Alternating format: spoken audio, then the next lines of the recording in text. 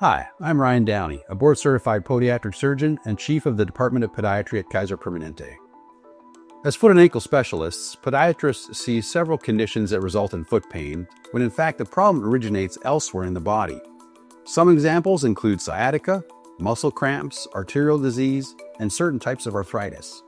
However, one of the most common is peripheral neuropathy.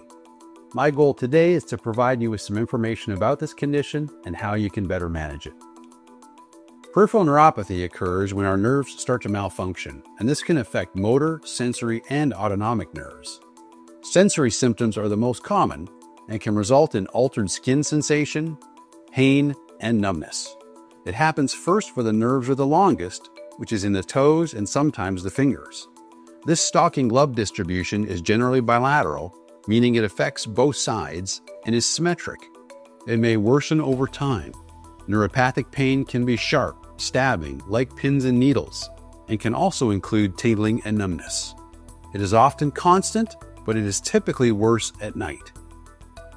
There are many causes, including certain vitamin deficiencies, mineral toxicities, thyroid problems, viral infections, alcohol abuse, neurologic and rheumatologic conditions, but the most common cause is the chronically high blood sugar levels found in patients with diabetes.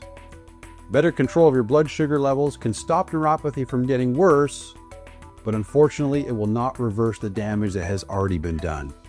This means that neuropathic pain caused by diabetes is typically permanent. Since there is no way to eliminate your neuropathic pain, the goal of treatment is to reduce your symptoms so you can tolerate your condition better.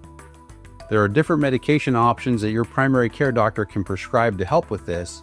However, there isn't one medication that works for everyone, so you may need to try several to find the combination and dose that works best for you. Other non-prescription options that some patients find helpful include alpha-lipoic acid and other nerve supplements, topical creams, desensitization therapy, TENS units, acupuncture, and infrared or cold laser therapy.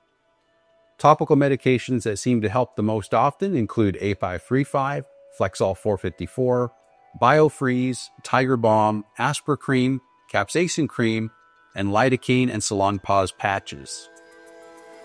These products work by numbing the nerves, calming inflammation around the nerves, stimulating the nerves to distract you from the pain, or desensitizing the nerve pain receptors.